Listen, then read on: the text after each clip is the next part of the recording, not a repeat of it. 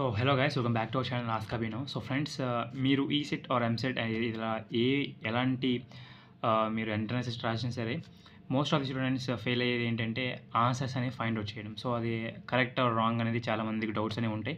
So ఈరోజు ఏంటి అంటే ఈ వీడియోలో ఇంటిగ్రేషన్ షార్ట్ కట్ ట్రిక్స్ ఇది సెకండ్ పార్ట్, మిగతా ఇంకా చేయాలి. సో ఇంకా నేను already partial fractions, matrices, conic sections, differential equations and అలాగే డిఫరెన్షియేషన్, ట్రిగ్నోమెట్రీ ఇలా ప్రతిదీ కూడా నేను ఆల్రెడీ షార్ట్ కట్ ట్రిక్స్ అని పెట్టడం జరిగింది. సో ఇంకెవరైనా చూడకపోతే సో పైన ఐ బటన్స్ ఏవైతే ఉంటుందో వస్తుంటాయి కదా, సో అక్కడ మీకు ఇస్తానమాట, లేదంటే డిస్క్రిప్షన్లో కూడా ఇస్తాను. ఒకసారి అయితే చెక్ చేయడానికి అయితే ట్రై చేయండి. అవి మీకు చాలా అంటే చాలా యూస్ఫుల్ అవుతాయి అనమాట. So 1 mark is equals to nearly 1000 rank వరకు డిఫర్ అవుతుంది.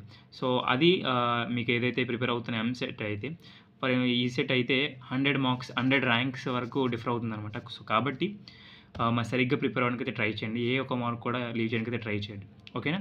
సో ఒకవేళ మీకు వచ్చినా సరే రాకపోయినా సరే ఇలాంటి ఫార్ములాస్ అని మీకు తెలియడం చాలా ఇంపార్టెంట్. సో ఎందుకంటే ట్రిక్స్ అనేవి తెలుసుకోవడం చాలా ఇంపార్టెంట్ కాబట్టి సో చెప్తున్నా చూడండి. సో ఇంటిగ్రేషన్ బై పార్ట్స్ అనేవి మీకు చాలామందికి తెలియకపోవచ్చు. సో నేను చాలా సింపుల్గా అయితే చెప్పడానికి అయితే ట్రై చేస్తాను.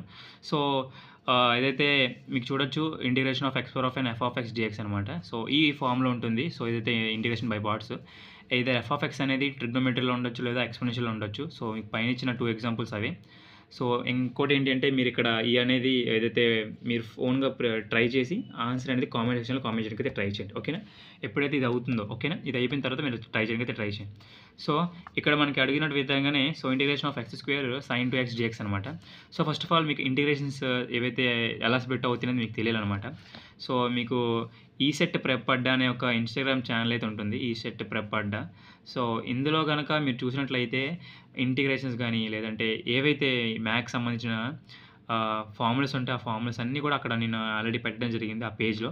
సో ఇంకెవరైనా ఫాలో అవ్వకపోతే వెంటనే ఫాలో అవ్వడానికి ట్రై చేయండి. సో ఇంకెవరైనా మీకు మెసేజ్ అయితే మీరు పెట్టాలనుకుంటే ఖచ్చితంగా నాకు అక్కడ మీకైతే రిప్లై ఇవ్వడానికి అయితే ట్రై చేస్తాను, ఓకేనా. సో కమింగ్ టు సో మీరు చాలా కష్టపడి చేయడానికి అయితే ట్రై చేస్తారు కాబట్టి సో సింపుల్గా నేను చెప్తున్నాను చూడండి.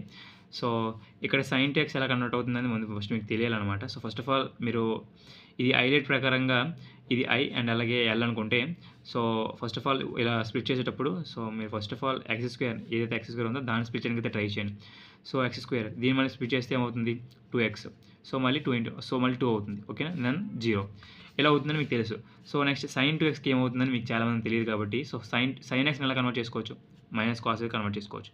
సో కాబట్టి సైన్ 2x ఉంది కాబట్టి minus cos 2x divided by ఏదైతే ఎక్స్ కోఫిషియంట్ ఉందో ఆ కోఫిషియంట్ అనేది ఇక్కడ కిందకు వస్తుంది. అండ్ అలాగే తర్వాత దీనికి మళ్ళీ మీరు ఇంటిగ్రేషన్ కట్టాలన్నమాట. సో దీనికి ఇంటిగ్రేషన్ కడితే మైనస్ కాస్ట్ ఎక్స్ అంటే nothing but minus sign 2x divided by ఈ 2 ఉంటుంది. అండ్ అలాగే మళ్ళీ దీని కోఫిషియంట్ 2 ఉంటుంది. సో 2 2 జర్ 4, ఓకేనా. సో మైనస్ కాస్ట్ ఎక్స్ ఏదైతుందో దీనికి మళ్ళీ కడితే cos 2x divided by so ఇక్కడ ఆల్రెడీ 4 ఉంది అండ్ అలాగే ఇక్కడ 2 ఉంది. సో 4 × 8, ఓకేనా. సో 0 దగ్గర ఇక్కడ ఏం లేదు కాబట్టి ఇంకా వదిలేసేవచ్చు. సో మనం చేయాల్సిన అవసరం లేదు. సో ఫైనల్గా ఇక్కడ మేము చూసుకుంటే plus minus plus minus. So ఇవి ముందు ఇవి జాగ్రత్తగా పెట్టుకుంటే మీకు క్లారిటీ ఉంటుందన్నమాట, ఓకేనా. సో ఫైనల్గా ఏంటి అంటే చూసేటప్పుడు ఈ రెండు ప్రొడక్ట్ చేయండి, ఓకేనా. ప్రొడక్ట్ చేసి మీకు తెలిసింది ఇక్కడ సಮೇషన్ మైనస్ ఉంది కాబట్టి minus X square into cos 2x by 2, ఓకేనా. సో ఇక్కడ మైనస్ ఉంది, ఇక్కడ అలాగే మైనస్ ఉంది. So plus 2x into sine 2x divided by 4. So ఇక్కడ ప్లస్ ఉంది, ఇక్కడ ఎలాంటి సమ్మేషన్ లేదు కాబట్టి so plus cos 2 cos 2x divided by 8. So 2 1 జర్ 2 4 జర్ 2 1 జర్ 2 2 జర్. So ఇది మై ఫైనల్ ఆన్సర్ అనమాట. X square cos 2x divided by 2 plus x sine 2x divided by 2 plus cos 2x divided by 4. ఇలా అయితే మీకు ఏదైతే ఫంక్షన్ ట్రిగ్నోమెట్రీ అయితే ఇలా చేయాలి. ఫైనల్గా ఇలా ఆన్సర్ వస్తుంది. బట్ ఈ సింపుల్ ప్రాసెసే మీరు చాలా టఫ్ ఫీల్ అవుతుంటారు. So simple process. సో ఇంకొకటి కోఎఫిషియెంట్స్ అనేవి ఏవైతే ఎఫ్ ఆఫ్ ఎక్స్ ఫంక్షన్స్ ఏవైతే అవి ఎక్స్పోనెన్షియల్ ఫంక్షన్స్ అనేవి ఎలా చేయాలి. సో అది నీకు చెప్తాను చూడండి. So same X power of 4 ఏదైతే ఉందో ఫస్ట్ ఆఫ్ ఆల్ ఈ ఫంక్షన్ ఏదైతే ఆ ఫంక్షన్ మీరు కట్టుకుంటే దీన్ని చేస్తే ఏమవుతుంది, ఎక్స్ పవర్ ఆఫ్ 4 అంటే ఏ పవర్ ఆఫ్ ఎన్ కదా, ఎన్ into X power of N minus 1 formula తెలిసిందే. సో 4 ఇంటూ ఎక్స్ క్యూబ్, తర్వాత దీన్ని మళ్ళీ చేస్తే 3 ఇంటూ సో 12x స్క్వేర్, ఓకేనా. సో మళ్ళీ 2 ముందుకు వస్తే 24x, తర్వాత దీనికి మళ్ళీ 24, ఓకేనా. ఇది అర్థమైంది కదా. సో దీనికి ఈ పవర్ ఆఫ్ ఎక్స్ అనేది మీరు ఏం చేసింటారు, ఈ పవర్ ఆఫ్ ఎక్స్ ఉంటుంది, ఈ పవర్ ఆఫ్ ఎక్స్ రాసుకుంటారు, ఓకేనా. సో సింపుల్గా ఇక్కడ plus minus plus minus plus. ఓకేనా? సో మీరు చేస్తున్నప్పుడు ఏంటి, ఎక్స్ పవర్ ఆఫ్ 4 ఈ power of X minus minus ఉంది మైనస్ చేసుకుంటాం 4x³ ఈ power of X plus 12x² ఈ power of X minus 24x ఈ power of X plus 24. So ఇంకొకటి ఏంటంటే ఇది మీది ఇండెఫినైట్ ఇంటిగ్రల్ కాబట్టి ప్లస్ సి అనేది ఖచ్చితంగా ఉండాలి. మీకు ఆప్షన్స్లో ప్లస్ సి అనేది ఇవ్వచ్చు ఇవ్వకపోవచ్చు. సో ప్లస్ సి అనేది ఇస్తే అది కరెక్ట్ ఆప్షన్ అవుతుంది. మీరు అది గుర్తుంచుకొని చేయండి. ఓకేనా? ఫైనల్గా ఎలా రాసుకోవచ్చు, X power of 4x³ plus 12x² minus 24x plus 24 whole power of ఈ power of X plus C. ఇది ఫార్ములా. ఓకేనా?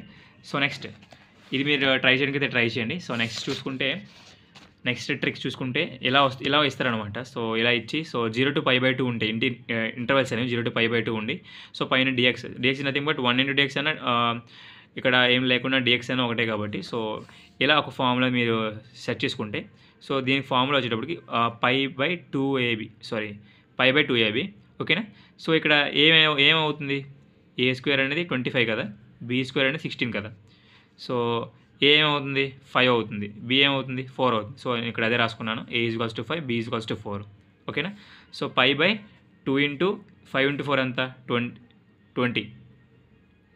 So π/40. This is the answer. ఓకేనా? సో నెక్స్ట్ దీనికి కూడా అంతే.